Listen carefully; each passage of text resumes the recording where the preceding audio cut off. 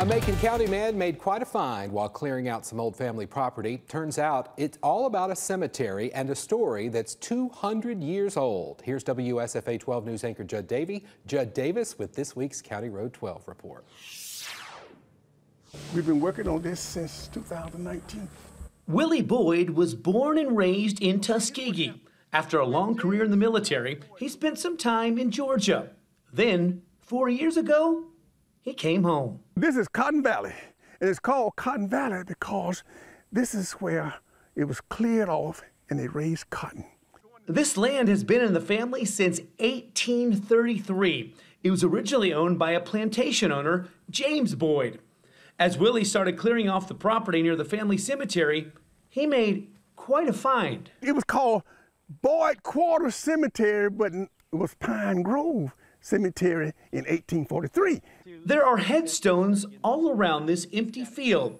He just felt something had to be out in the middle, so he called a company that specializes in locating burial sites. He found 486 unmarked graves. Each one is now marked with a silver metal circle driven into the ground. He also has a map to show just how many people are buried here. He's not sure who's out here, but wants to make sure this space is protected. When a cemetery is in place, no matter who owns it, you can't just roll over and destroy it. You gotta respect it. And we want to make sure that it's of a status that if someone wants to come and get a history that, hey, this is Cotton Valley. They raised all kind of cotton, but there was a few significant folks that was here. Most of the Boyd headstones are right up front.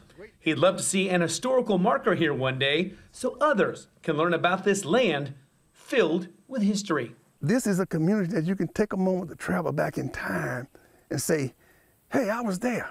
You know, you're not just reading a book, but to walk here and see it with that little marker there that lay it out. For now, he keeps it looking nice himself, but he'd love to get some help down the road. In Tuskegee, out along County Road 12. If you'd like to help with upkeep of that cemetery or make a donation, we've got Mr. Boyd's contact information inside the County Road 12 story online. Just go to WSFA.com.